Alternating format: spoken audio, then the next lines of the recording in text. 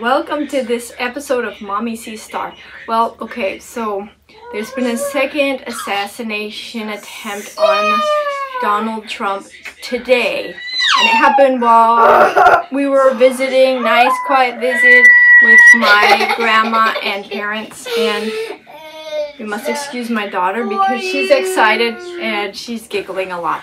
And I want to get this video out because this second attempt happened today, and I thought, you know what, we really need to get serious. All the Christians need to start praying because this is out of control. Our country is such a mess. And so we're going to pray. This is a Catholic prayer from Father Chad Ripperger, who is a well-known exorcist, and he has composed this prayer to consecrate the election to our Blessed Mother. I'm going to read it to you. I'm hoping it's going viral. It's on a lot of websites everywhere, not just my little channel. And I just hope that it's getting out everywhere. So let's pray this prayer together. In the name of the Father, and of the Son, and of the Holy Spirit. Amen. Mary Immaculate, living tabernacle of the Divinity, where the eternal wisdom lies, hidden to be adored and served by angels and men, Queen of heaven and of earth, beneath whose sway are subject all things that are lower than God. Patroness of the United States of America, sorrowful and mindful of our own sinfulness and the sins of our nation, we come to thee, our refuge and hope, knowing that our country cannot be saved by our own works, and mindful of how much our nation has departed from the ways of thy Son. We humbly ask that thou wouldst turn thine eyes upon our country to bring about its conversion. We consecrate to thee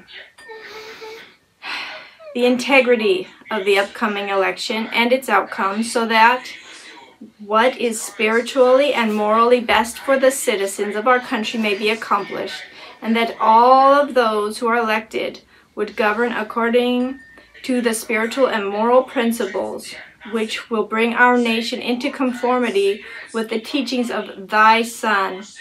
Give grace to the citizens of this land, so that they will choose leaders according to the sacred heart of thy Son, that his glory may be made manifest, lest we be given the leaders we deserve.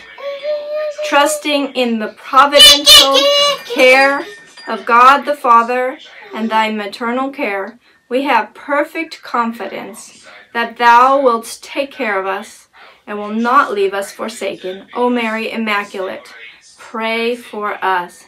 Amen. In the name of the Father, and of the Son, and of the Holy Spirit. Amen. And that's a pretty chaotic reading of the beautiful prayer, but my daughter is with me always. She's my responsibility. And so I want to get this prayer out as quickly as possible. Let's pray it every day until the election, because we really need Mother Mary's intercession. Just like she interceded at the wedding feast of Cana that brought about Christ's first public miracle, because she asked him, and he said, "Woman, what would you have of me? My time is not yet come." And she told the servers the 5-word prayer. Mother Teresa would hold up her hand, and it means, do whatever he tells you. And so that's why we entrust our nation to the care and the intercession of our Blessed Mother. So let's pray this every day until the election, and may God have mercy on our country.